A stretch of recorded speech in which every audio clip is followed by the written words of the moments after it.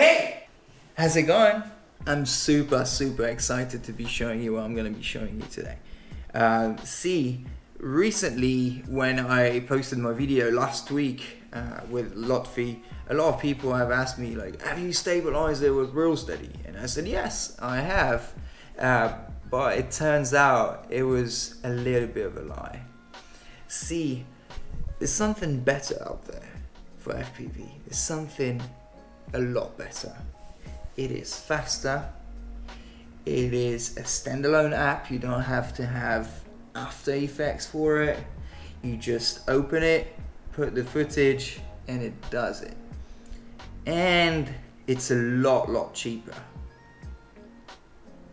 What is it? It's Reelsteady GO. Alright, see, Reelsteady is a really good plugin. It is amazing for a lot of things. You can like butterize, smooth anything you feel like it with that software. It's so powerful, and you can use it on pretty much any camera you like. But it comes with a few hurdles. It comes with the fact that you're gonna have to use After Effects. You're gonna have to wait quite a lot of time, or have a very powerful machine, because it is pretty slow. But it's very flexible. That solution that we're gonna see now is totally different. It's made for the GoPro. You can only use it basically with a GoPro. It's fully automated, almost, and it's a lot faster. It's very incredible. All right, let's launch it right away. Reelsteady GO. Here we are. So as you open it, you realize like the simplicity of the software. It's so simple. It's just literally 3, 4 buttons, 5 buttons. Nothing complicated about that. So what you do is that you look for a clip, you select it, you open it, and then bam, it's gonna say running the numbers. So for a little bit of time, it's just gonna compute it. And after a few seconds, like it's pretty fast, you're gonna see it being ready for you to kind of just like have a look around, and then once you've done that, you're pretty much set. So it is pretty darn incredible for that matter. All right, so we have our footage right now that is ready. The only thing that you need to do with it is that you see like it will come with this like green, like 2 little green keyframes. These keyframes are usually placed here at the places where you've got the highest vibrations, and sometimes it will be placed in a spot that you don't really want it to be, like at takeoff, for example. So what I do when it's at takeoff for FPV drone pilots is that I just move it to another place while I'm cruising around. You need one at the beginning of the clip and one pretty much at the end. Let's see, that one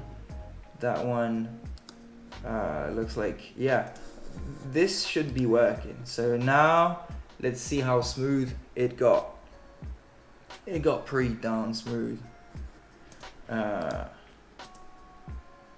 yeah.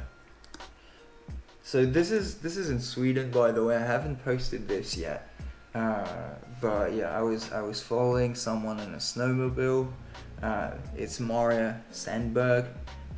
She's super talented. I can't wait to show it to you, but just a little bit of patience, because I can't show it yet.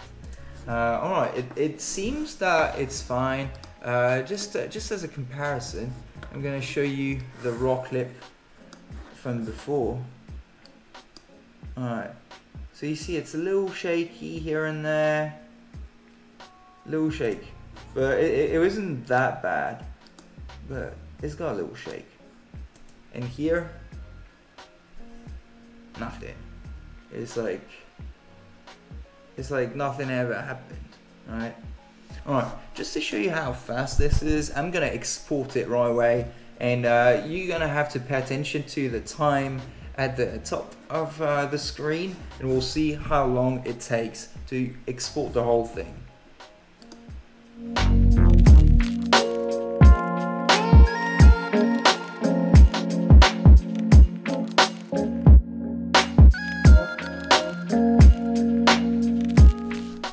that took about 20 minutes, and this is, if you know the original Reelsteady, it's really fast compared to it.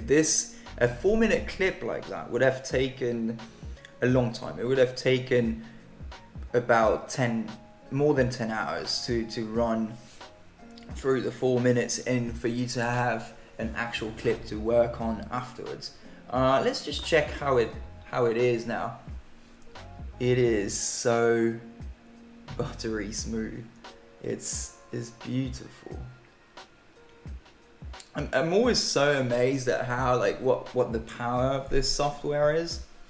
So yeah, it's really fast, and this is the kind of power that allowed me to edit and treat all the clips that I had and edit my whole longboarding video in less than 6 hours.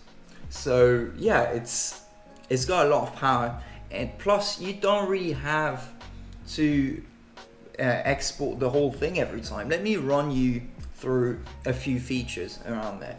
Alright, so let's say, for example, I just want that part over here for about 20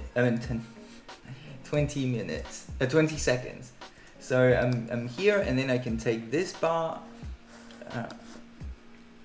then I can take this part, bring it here, and then I have about 20 to 30 seconds of footage that I find interesting.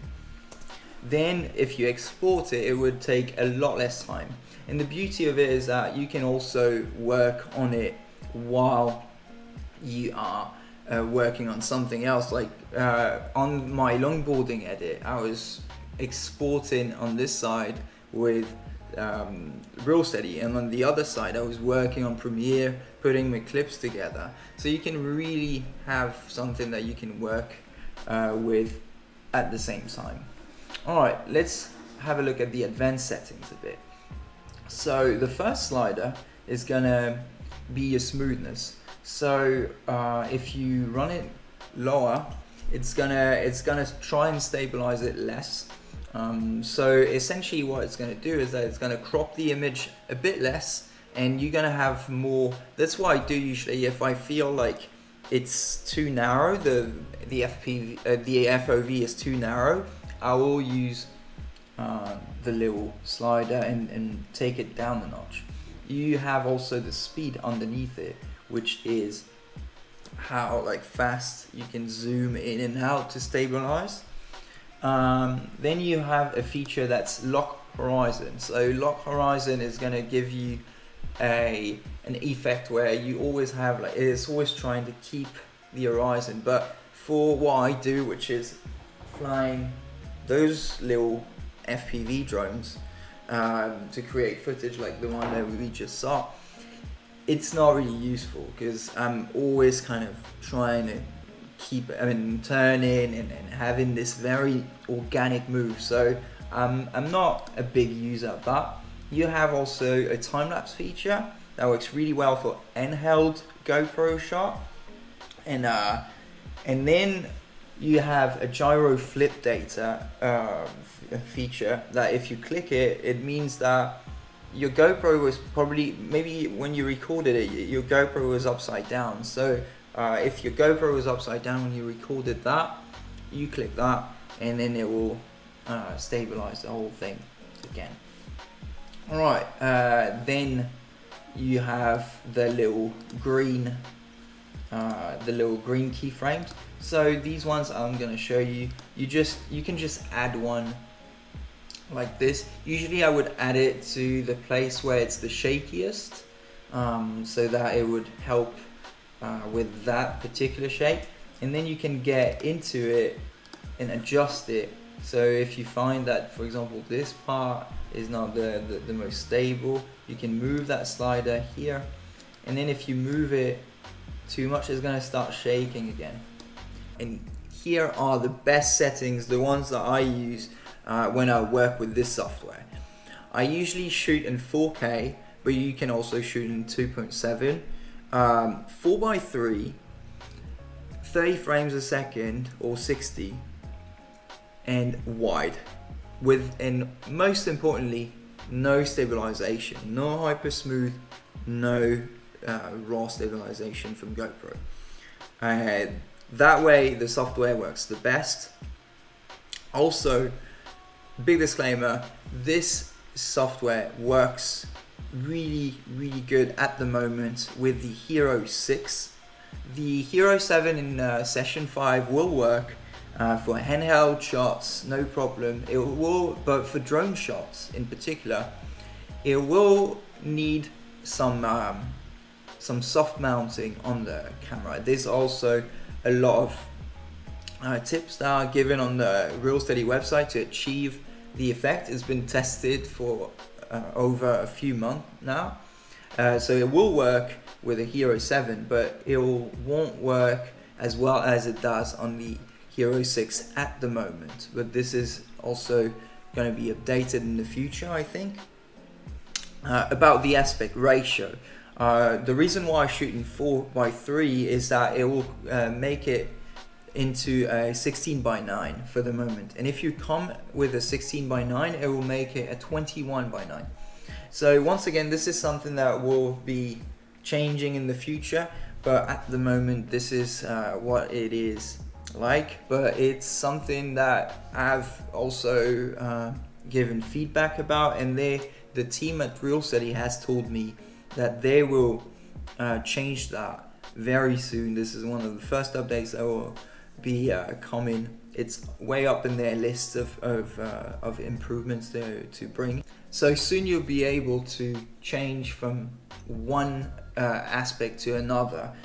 You could go original, like 16:9, maybe even square. And now for the very exciting part, this software comes at $99 compared to the $399 that the After Effects version is.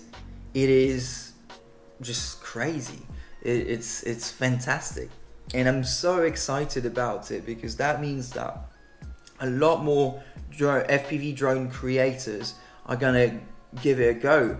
And I truly think that this is the best thing you can stabilize your videos with when you're flying FPV drones like me, like these little guys. But even for handheld, it's just beautiful, man. So yeah, I hope you'll give it a go. Super excited to see what you come up with that software. See you next time. Bye bye.